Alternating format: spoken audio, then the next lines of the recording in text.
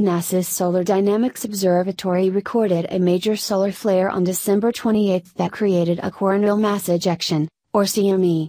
When a CME makes its way toward Earth, it can create so-called geomagnetic storms above our planet.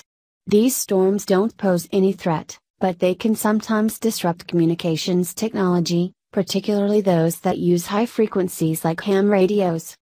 Scientists believe a massive solar eruption will cause power fluctuations, radio interference, and maybe even make the northern lights visible to millions of people across the U.S. on New Year's Eve.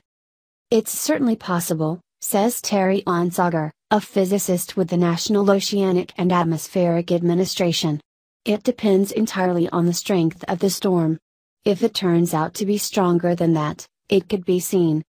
On Monday the 27th of December 2015, a powerful M1.9 class solar flare erupted from the Sun, spewing out huge amounts of charged particles.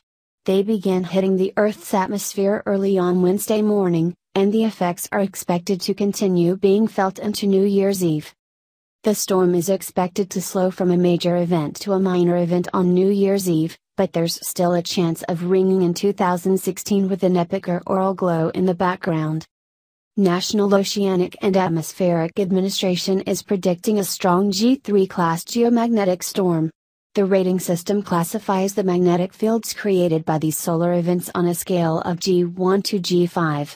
A G3 storm like what will hit this week can create fluctuations in power grids, cause radio blackouts in the higher latitudes, and even affect GPS reception. National Oceanic and Atmospheric Administration warns. The CME was associated with a long-duration M1 flare, R1 minor radio blackout, that peaked at 1245 ITK, 0745 ET, on 28 December, 2015. For more updates visit National Oceanic and Atmospheric Administration website in the description below.